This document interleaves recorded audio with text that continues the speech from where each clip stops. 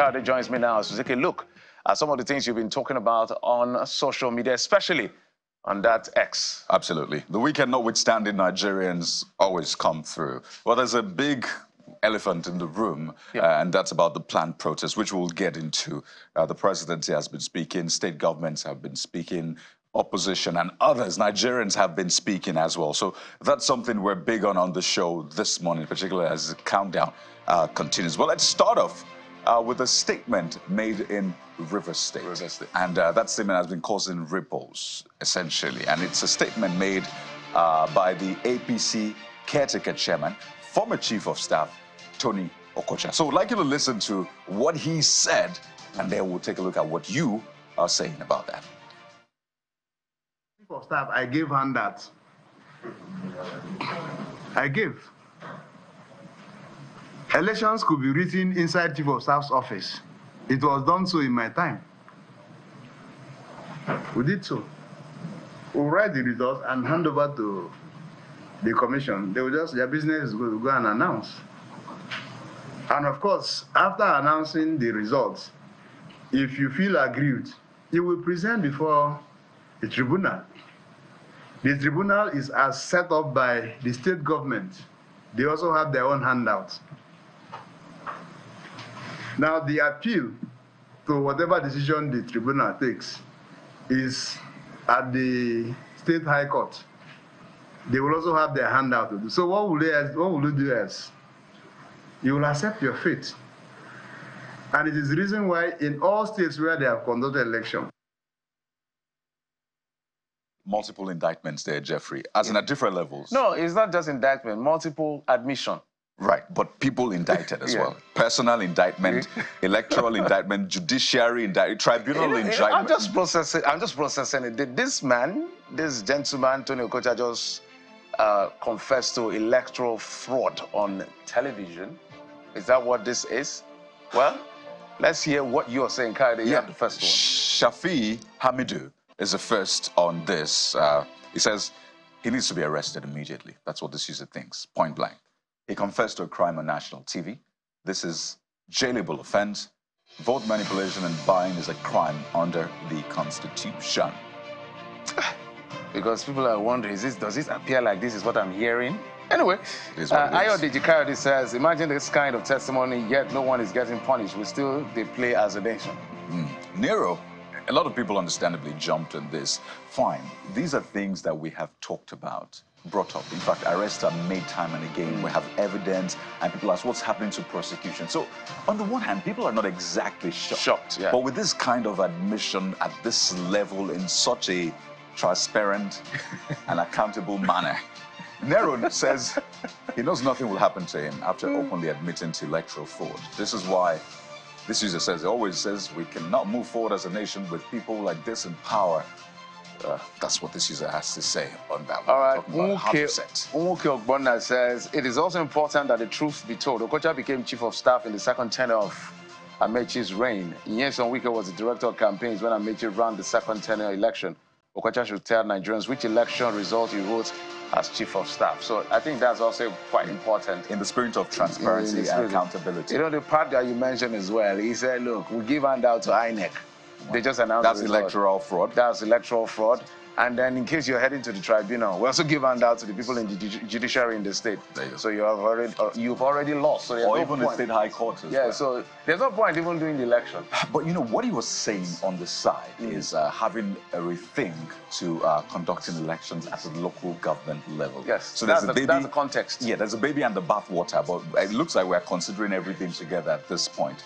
I don't know if the baby is the admission or the bathwater, but the point is he was trying to say, let's rethink how we approach elections. You know, there's a call. Yeah. There's a call for to amend, I think, Section 197 of the Constitution, so that INEC conducts local government elections, because we've seen elections happen. Gombe, APC, Oyo, PDP, Delta. Adamawa, PDP, Delta, PDP. Just yesterday, Ebonyi, APC. As usual. This next user, I think it's Nick Code 3, says, I don't think this is an old video. No, it's not an old video. It's last week. We just gave you live on Channels Television. Or rather, I don't care. That's what this user said. I don't care if this is an old video or not, but you can't come out openly to confess about getting involved in electoral fraud on national TV and not be punished in accordance with the Nigerian constitution. Okay, Emmyzabeth_ says, in the same environment, this man would have been picked up by now and arraigned in court. In the Western world, even if he makes this kind of utterances after 30 years, he'll still go to jail. This can only happen in Nigeria. So that's it about that, at least for now. We'll wait to see how this plays out. So from that, let's move to the National Assembly, particularly the Red Chamber, which we call the Senate. Lots of videos to show you, but perhaps let's just get into the reactions to this one. So we had the President of the Senate, Godswill Akpabio, speaking in the chamber to one of the senators, Senator Natasha. And, one of the things they said is, we're not in a nightclub. So that will give it to you in a moment. As I said, lots of videos to play. But let's keep this one, at least for now, and go over to the big one on Dangote Refinery, because it concerns petrol supply in the country, the quality or otherwise, energy security. So Dangote has come out to, will I say respond now? Yes, to respond. NNDPRA's claims about the quality. They don't want to know the level of politics that is playing out. There are so many things Nigerians don't know. Well, I actually want to know. Maybe I already know. There are so many things. No, trust me, there are things Nigerians don't know. But there's a lot playing out. And so I've never seen this guy this desperate fighting for his life. $20 billion investment. And there's a threat to it. There are layers to it. So, but we'll just take your reaction. But he was saying he wasn't giving a free meal. He paid for the land. So what incentive did he get from government? People saying he's looking for another monopoly. He's not a good player in a free market. Because the NNDPR man was saying, we want us to direct all the suppliers to you. That's not good for our energy security and all of that. Even talked about the quality of the diesel. He countered and said, my diesel is even one of the best quality. Right as he was speaking, he got results. He got results, latest results. Because when you talk about what they call the ppm, the parts per million, talking about the sulfur content, from the numbers we see, his own appears to be the best. About 80-something, nice, 32. Others are about in their thousands and all of that. And when you talk about the flashpoint, that's to talk about lowest temperature. The minimum is 60. Others are less than that. His own is 98. So there's a lot to talk. So this is my advice. When you're looking at this Dangote story, dissociate your emotion and look at it logically. But let's hear what you're saying. Ajisola Enterprise says, what about money from federal government, 1 billion loan? I don't know. I don't know where that's coming from. I know what you're talking about, but you know that the government didn't come through really on its own end, balancing that money. So that's why Dangote came out and said, well, it's not the 20% you people thought, it's actually 7%. Okay, let's help them contextualize that. So there is a share agreement, when the government approach, I want to get 20% from you to be part of this refinery. But there's what we call pay-up equity, which you have to pay within a certain period. Exactly. They paid the initial money, but they didn't meet up. They didn't meet up those pay-up, they didn't pay up those equity, and then that's why it came out to say when the Basbo started, sorry, your 20% is not 20%, it's 70. In fact, that one you're owing me, forget, Seth. And there's also the crude supply part. Well, Zama Omar says, why the sabotage? Why is all this witch hunt happening now? I think you meant to say, who are these cabals in the oil sector? Are they unknown people? Lots of questions from this user. Let us know the enemies of the nation, because whoever is sabotaging the Dangote refinery is sabotaging the state. Oluwafemi says, I hope FG looks for lasting solution to the economic crisis in Nigeria ASAP, because both the rich and the poor are suffering from the policies that the government is setting for both small-scale and large-scale businesses. Particularly because they said that, well, I bought the land, particularly in Lagos, for, $100 million. So this user says, I might be overreacting, but I don't see how paying for land and not collecting any incentive from both federal and state governments addresses the issue of monopoly. Probably he was speaking on the issue of sabotage or something else, but definitely not monopoly. All right, Kerry Black says, is he not supposed to pay for the land, or is he selling cement or any other product for Lagos State on different prices? Well, the thing about issues like this, when they blow up, everybody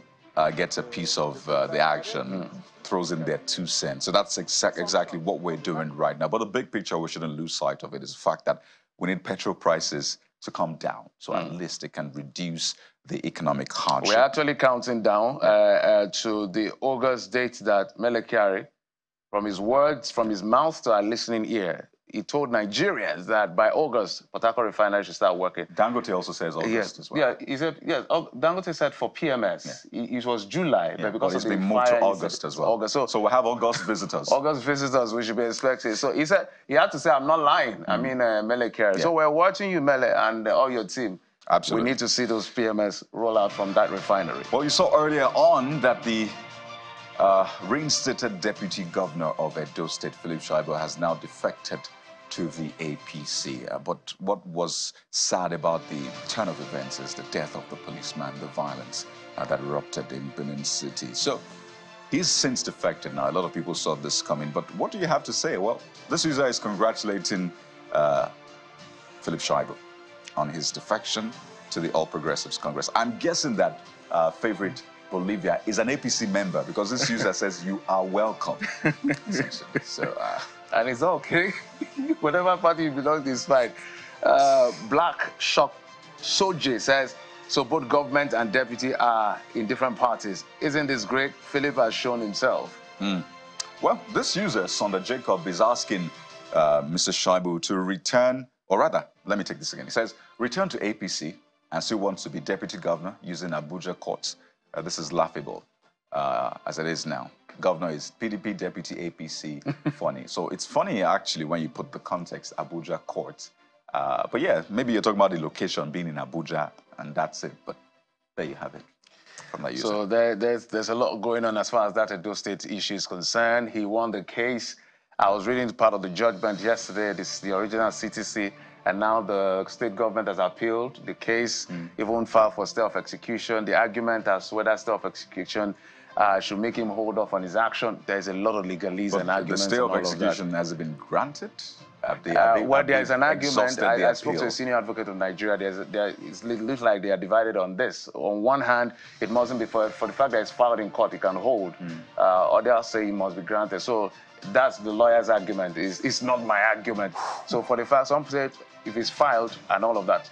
So where do we go? Where do we go next? Let's go to the National Assembly now. That statement made by the President of the Senate, Godswill Akpabio, while he was speaking in the chamber. We'd like to listen to it, and then we'll give you reactions of Nigerians. I don't want the bill killed, but it should be slight modifications. It's a necessary bill. The Civil Senator Natasha, in the chamber, you have to be recognized before you speak. Oh, pardon me. Yeah, we are not in a nightclub. Those in favor that this bill be now read a second time, say aye.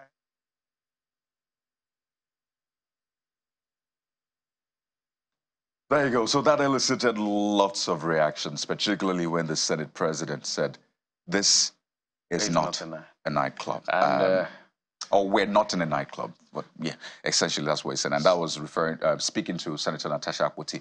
So there are different things here. There are the rules of the Senate that speaks to how you can speak in the chamber, what the procedure is, right? But then there's also the way the Senate President said it. And that, of course, angered a lot of people. So, yeah, the women are angry. They said that statement by Senator Godswill Akpabio was sexist. That's why it is. I've seen women group literally saying he has to apologize. But if it was a man who said that, he said he will not make that statement. Why did he say it to a woman and all of that? Well, let's find out what the people are saying. Ben Samuel, Flourish 007, that's your handle. Even after she acknowledged her mistake and apologized, he wouldn't say such a thing to a male colleague. Okay, this is a sexist comment and he should apologize. I'm always concerned whenever he speaks. Well, Noah is next, says the Senate President, that's what SP means. The Senate President should apologize to the distinguished Senator Natasha. Electric voting should be the new order of voting in chambers like this.